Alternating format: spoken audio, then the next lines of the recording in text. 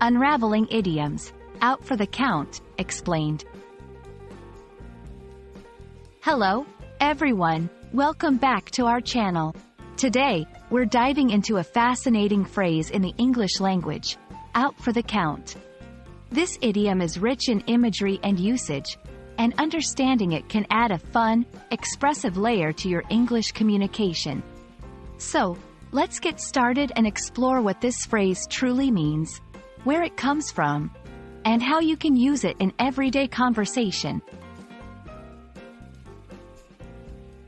The phrase, out for the count, originally comes from the world of boxing.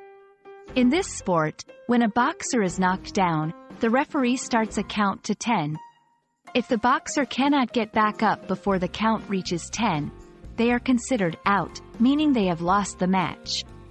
Metaphorically, the phrase has come to mean being completely asleep or unconscious, not just in the context of physical knockouts but also in terms of deep, undisturbed sleep. Additionally, it can describe someone who is exhausted or incapacitated in a figurative sense, unable to participate in activities due to tiredness or other overwhelming conditions. To help you better understand how to use out for the count, let's look at some examples. 1. In the context of sleep, after studying for exams all week, I was out for the count by 9 p.m. 2. Describing exhaustion. After running the marathon, she was completely out for the count and needed to rest for the rest of the day.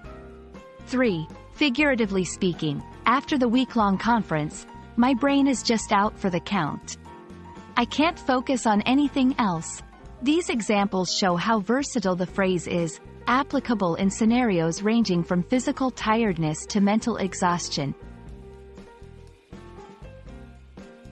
When incorporating out for the count into your speech or writing, keep a few things in mind. It's typically used in informal contexts, perfect for casual conversations with friends or in narrative storytelling. Ensure the context involves some form of exhaustion, sleep, or inability to participate. This keeps the usage true to its meaning. Experiment with the phrase to describe situations creatively, making your English more vivid and expressive.